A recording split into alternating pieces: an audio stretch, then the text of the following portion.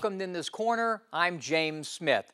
Throughout boxing's tremendous history, it's really been the big boys that have captured the glamour, prestige, and fame. The big boys, the heavyweights, primarily because of one thing: knockouts produced by tremendous power. You know, there's an old adage in boxing that goes, any heavyweight can knock out any heavyweight on any given day. And that's not always the case. But with our guest today, no heavyweight would ever be safe. He's the guy that may be the hardest puncher in the history of boxing. Earnie Shavers was a big part of one of the greatest eras in heavyweight boxing history, the 70s. There was Ali, Frazier, Foreman, Ellis, Quarry, Lyle, Norton, and Holmes. And with the exception of Frazier and Foreman, Shavers faced them all, beat many, and without question, delivered punishment with his punching prowess that has become part of heavyweight boxing lore. It's the life and career of Earnie Shavers coming up on In This Corner. In This Corner is brought to you by the Las Vegas Dental Group. Have an emergency? Need any dental work when you're in Las Vegas? Visit my friends at the Las Vegas Dental Group. Go to LasVegasDentalGroup.com for more information. I want people to call me champ. I want everyone to respect me. I want to go down in history as the greatest ever. So I'll perfect my technique. I'll throw harder than anyone I face. Every day I'll make my hands faster. I'll increase my endurance. I'll get all of this by being the first to the gym and the last to leave. I'll work endlessly to make sure what I want today is mine tomorrow. Because I'm gearing up for greatness.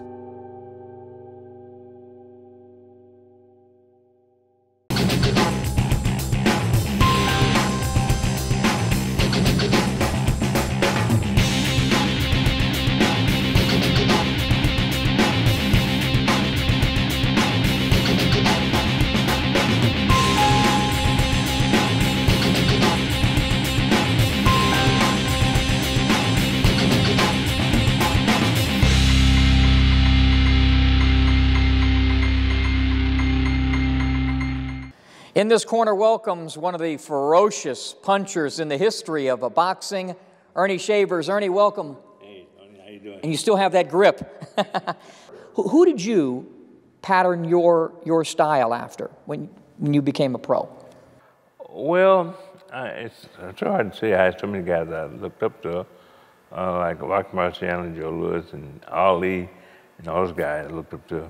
But I was a puncher from day one, so I say most of that Joe Louis I was there, because he was a good puncher too.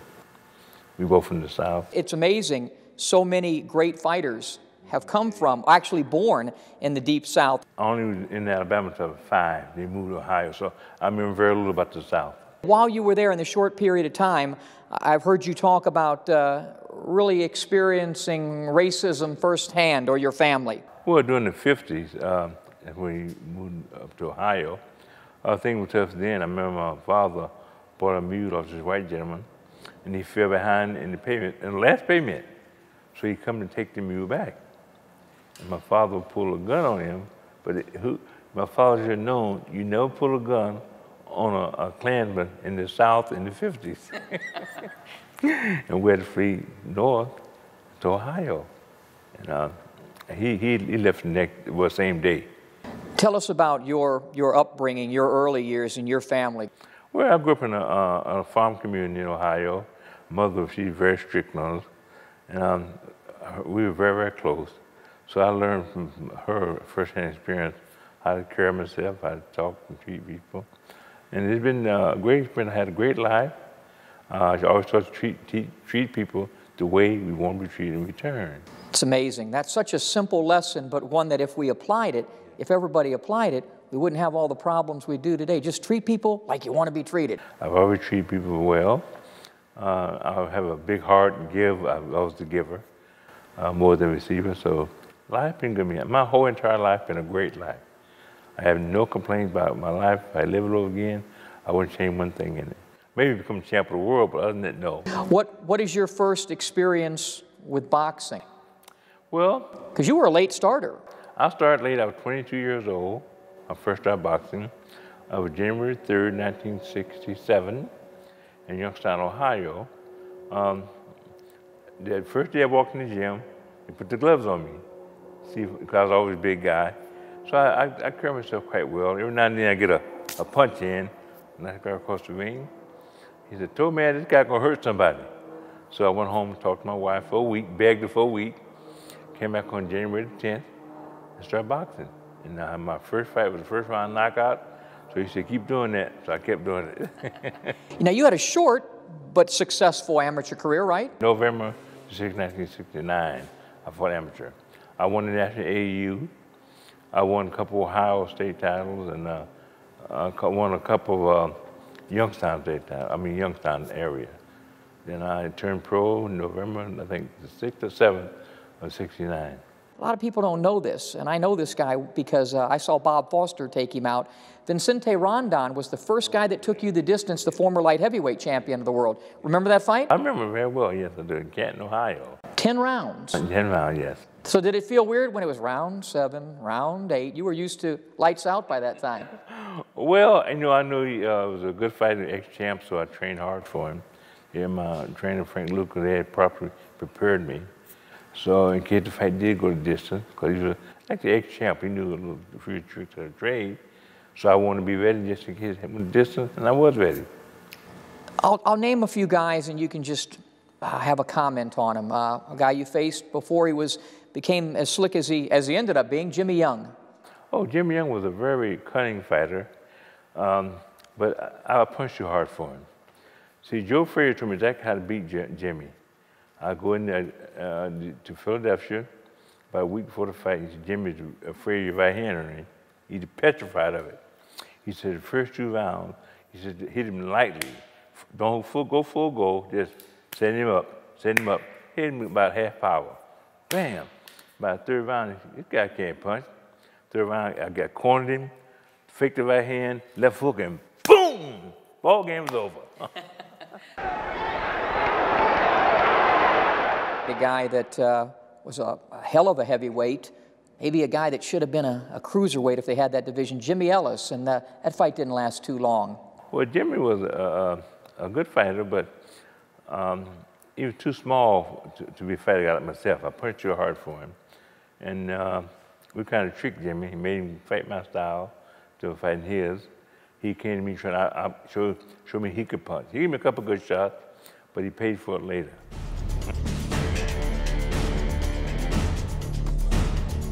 Jerry Quarry. That one didn't go your way. What happened in that one? Well, I got stopped in the first round. We had a lot of management problems at the time with Don King and Dean Champs was feuding back and forth about who's going to be the manager or whatever. They're both trying to get me to take sides going to the ring. I wasn't concentrating on the fight. Not taking away from Jerry, but Jerry should have never beat me, but he did, but that's where it goes.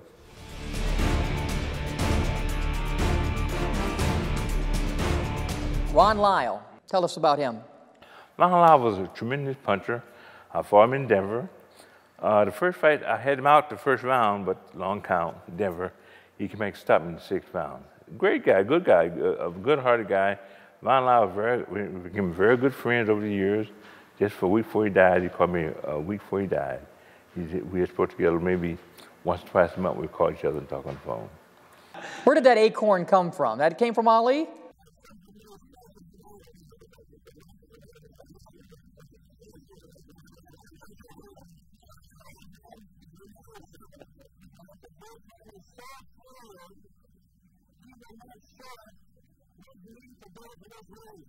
He was a con man, probably the best. But he was good at what he did, and I love Ali. He's been good to me, And he opened the door for me, get my name worldwide, and we're still good friends today. In This Corner is brought to you by the Las Vegas Dental Group. Have an emergency? Need any dental work when you're in Las Vegas? Visit my friends at the Las Vegas Dental Group. Go to LasVegasDentalGroup.com for more information.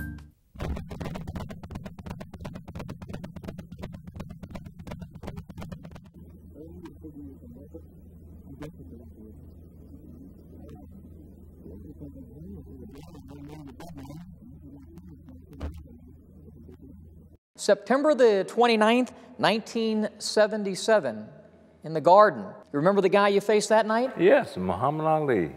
First off, how did that fight even get set up? We were trying to fight Ali several times. He kept throwing opponents in there. He said, a guy like Roy Taker Williams, I sparred with him before, tough guy. I got him in trouble. They gave him a 10-8 count. They said, continue to fight, and he fell out. And that set up the fight with Ali? Yeah, no. After I beat him, Ali said, okay, now I got one other guy I have to beat. I said, who's this guy? He wanted me to be, who is it now? Howard Smith.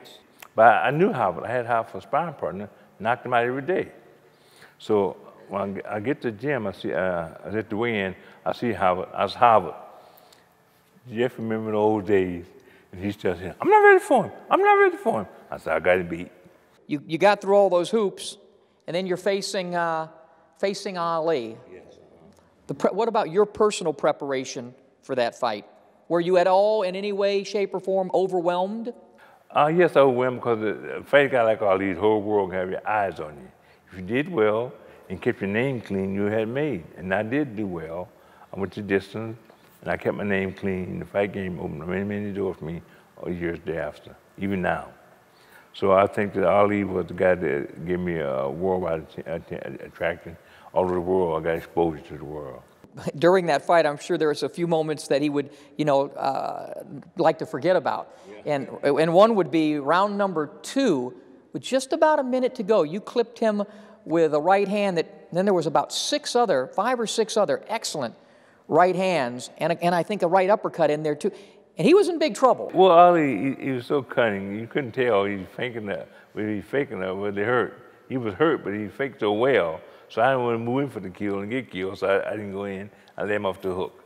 And then later on in the fight, round 13, I think I had him in trouble again. But Ali was very cunning, very slick guy. That's why he was Ali, I guess. Let's talk about a guy you would face a couple times, and Larry Holmes. Tell us about the first fight.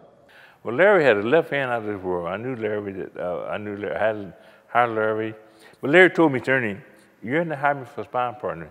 I hired me at 17. He said, I can never beat you because you would knock me out. But I learned all your tricks of trade, worked with you all the years. And that's what Larry, he had figured me out because he sparred me every day. But he said, Earnie, your right hand, you had me down to the right hand. If I hadn't knew your style, you would knock me out. That second fight with Holmes was the one where you put him down. I think it was round 7. Yes.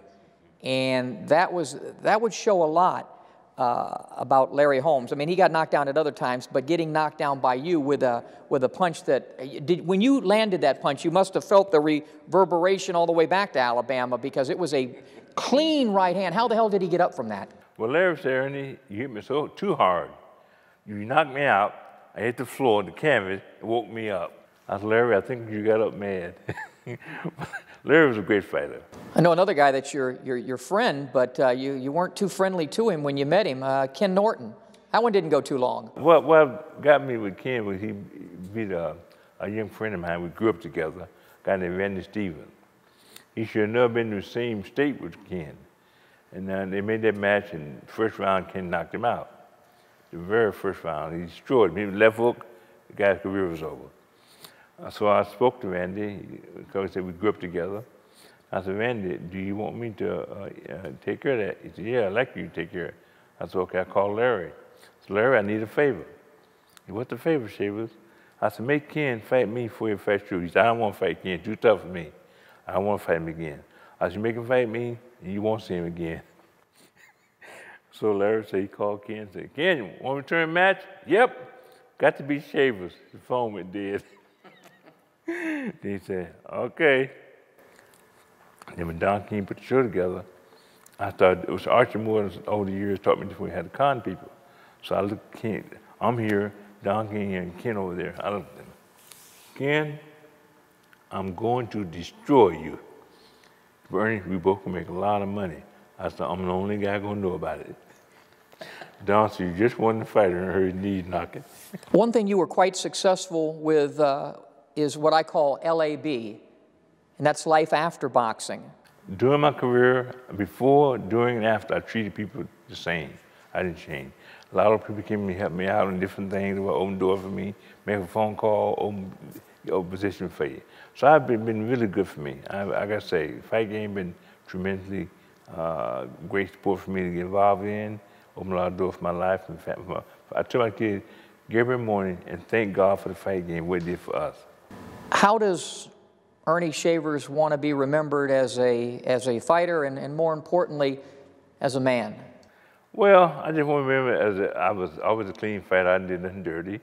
And I made anybody I fought, they earned their money that night. And I just want to remember as being a good-hearted person. I love helping people. I give back, I give back, I give back. I'm always going to do that. My whole life. I've always done it, never going to stop now. Well, about the only thing you didn't accomplish in your career was winning that coveted prize, the heavyweight championship of the world. You were inches from it at times, but you certainly will always be remembered as a heck of a fighter and one of the great punchers of all time, and nobody can take that away from you. In This Corner wants to thank Earnie Shavers for joining us. Thank you, sir. Thank you. Such a tremendous puncher. No matter what you hit, it's going to hurt you. Right hand, feet, little boom, boom. That's it. I want people to call me champ. I want everyone to respect me. I want to go down in history as the greatest ever. So I'll perfect my technique. I'll throw harder than anyone I face. Every day I'll make my hands faster. I'll increase my endurance. I'll get all of this by being the first to the gym and the last to leave. I'll work endlessly to make sure what I want today is mine tomorrow. Because I'm gearing up for greatness. In This Corner is brought to you by the Las Vegas Dental Group. Have an emergency? Need any dental work when you're in Las Vegas? Visit my friends at the Las Vegas Dental Group. Go to LasVegasDentalGroup.com for more information. Ernie, what did you do best inside this ring? Well, destroyed people. I was a tremendous puncher. When I got him in here with the veins, I would take him out. I'm of the belief that, yes, a guy can improve his power, but I believe Earnie Shavers' power, George Foreman power, Joe Frazier is God-given talent. It's just God-given. You're born with it. What do you think of that? Yeah, I think so too. Growing up on a farm, doing a lot of handling bags, the wheat and hay and everything, developed my back and leg muscle where the power come from. Your right hand was usually a short right hand. You're right. Didn't travel a lot of distance. How did you know when you, was it the jab? Again, the punch I call actually the most important punch in boxing. Yeah. Is that where you got your measurements from, the jab? I let it fall right behind the jab. So when the jab hit there, bing, boom, right behind it. Just bing, bing, right behind it. You can't get away with it. Because you're coming, the jab gonna blind you. Pam, pam, right behind it. That's it. And in terms of your right uppercut, something that you did pretty good against the ropes when you had a guy against the ropes and you'd hit him. Give us a little illustration, not too close of an illustration, but an illustration of where that right uppercut came from and how you set that up. Okay, the right uppercut is the most dangerous punch in the fight game. It will tear everything up. You can't block it. If you hit, what you do, you block it here, just here, bing. You throw yourself in position. You jab, bing, wing, up here. You come up here and right up, see? You know, You hide behind there, boom, boom. So it's what I can do. If you punch like you punch, and Rocky Marciano used to do this, hit whatever's there. You would hit whatever's there. You wouldn't necessarily pull back on a shot. If the elbow was there, you'd hit the elbow. If the forearm was there, you'd hit the forearm. Wherever I hit, it's forearm, wherever I hit, it's gonna hurt. But I punch, I'm such a tremendous puncher. No matter what I hit that, it's gonna hurt you. If it's you on the arm or in the body and the head, whatever, it's gonna hurt. So all I had to do is just land. No matter what I land, something's gonna get hurt. And they're gonna take away, before you know it, you're out of there. Well, one of the things you did, and Ali will attest to this, Ali still was trying to move when you faced him. We're going to talk about cutting off the ring, and now I can do a pretty good Ali movement imitation, so you're going to cut the ring off. Show me how you'd cut the ring off with Ali, and I'm a shorter version of Ali. All you got to do here, step over here and step in. Step over here, step in. Always, when you step to the guy, step over here, bing. I'm getting close to you. Here, strike it away. I'm getting close to you. I'm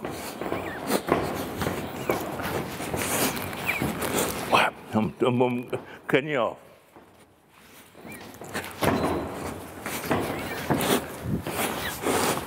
We don't want any mistakes now. Yeah. So you get the guy, how you do, you step in here, step over here, step over and step in, boom. You always move close to him. You move close. So when you get in the corner there, bingo. You step over here, you're stepping in. Step over here, you're stepping in. You're going to cut him off sooner or later. You'll get it. Show me your finishing combination. You've already landed a little right hand. I'm in a little bit of trouble. How do you finish the guy off? Once I land a right hand, the ball game's over. Well, it was a glancing right.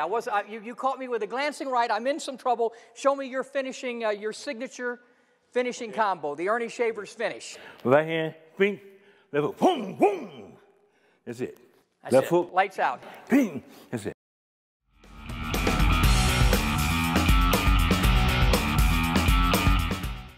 In This Corner is brought to you by the Las Vegas Dental Group. Have an emergency? Need any dental work when you're in Las Vegas? Visit my friends at the Las Vegas Dental Group. Go to LasVegasDentalGroup.com for more information.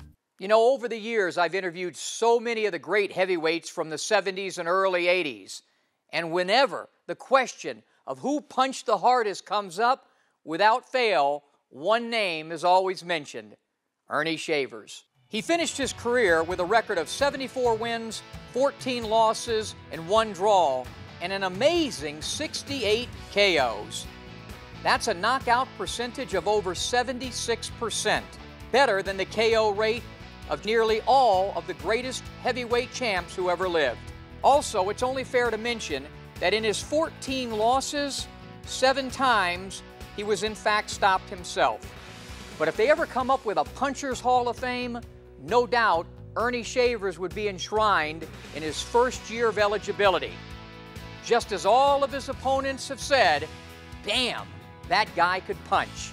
In This Corner wants to thank the Acorn, the Black Destroyer, Earnie Shavers, for joining us.